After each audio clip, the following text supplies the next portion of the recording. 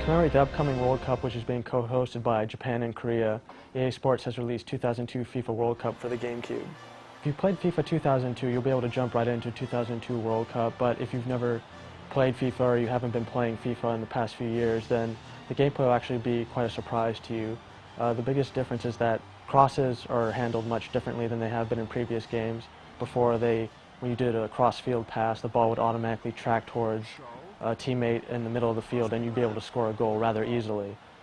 In 2002 World Cup, the ball doesn't automatically track. In fact, you actually have to turn your player around so that he faces the middle of the field, and you actually have to put spin on the ball, either left spin or right spin, to get it to curve left or right. EA Sports added an assist feature for those that might have found this to be a little bit too difficult, but it really doesn't help you all that much, because all it does is when you're facing away from the middle of the field, it'll actually make the ball go towards the middle of the field, but you still have to put spin on it, so it's still pretty difficult to get a good corner or a good cross-field pass. Smaller elements of the game have also been changed. Ground passing and shooting is dependent upon how long you hold down the button. So for example, if you want to make a strong pass, then you hold down the pass button for a long time until the meter in the bottom left-hand or right-hand side of the screen charges all the way. If you want to make a stronger shot, then you have to hold down the shot button and it'll charge the meter as well. It's the little changes like this that have really slowed down the pace of the FIFA series and on the whole have made it a lot more realistic than previous games in the series. However, there are some lapses in the AI, particularly for the goalie, who will sometimes miss the ball when it rolls right next to him. There are also times when a player will completely ignore a ball and actually run away from it even when there are no other teammates in the vicinity of the ball. But in general, these don't really happen too often, but they happen enough that they're noticeable, but it's nothing that'll drastically affect the gameplay or your experience with the game. The frame rate in the GameCube version of the game is the most solid out of the 3 versions available. When you make a midfield pass through the air, there's not as much noticeable slowdown in the GameCube version, whereas the other 2 versions there was some real stuttering problems. However, in the cutscenes, during the celebration sequences, and during the introduction of the teams, you'll notice that the frame rate actually has some problems in the GameCube version. It's not quite as smooth as it is in the others.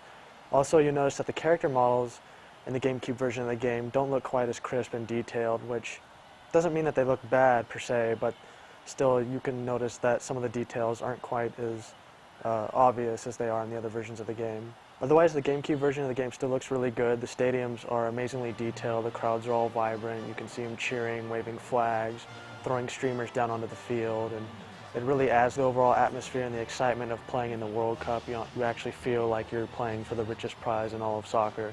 The commentary in the game is once again provided by John Motson and Andy Gray, who do a pretty good job of livening up the game with varying comments, though when you enter into the World Cup tournament mode, you'll find that Andy Gray tends to repeat team-specific lines a little too often. For example, he'll have this one line about Italy scoring 105 goals in World Cup history, which is among the highest of any team, and he'll repeat this line over and over again as you go through each game in the World Cup. It gets a little annoying, but in general, John Motson's play-by-play is good, and Andy does throw in enough comments to kind of change it up a little bit. Great attack here. This could spell danger for the defence. And the keeper watches the ball go out off the post. The gameplay in 2002 FIFA World Cup is solid. There's a lot of depth to it. You'll have fun trying to learn how to use all the different soccer strategies, how to do crosses effectively, how to do little inside give-and-go passes. The sound is excellent. The stadium noises are all good. You have individual nation chants, which are really well done. And there's plenty of detail in the stadium. The fans look excited. The crowd looks excited. And despite the frame rate issues that the game has, the game still generally looks good. And while it doesn't offer as many modes as FIFA 2002 does, gameplay is really unmatched.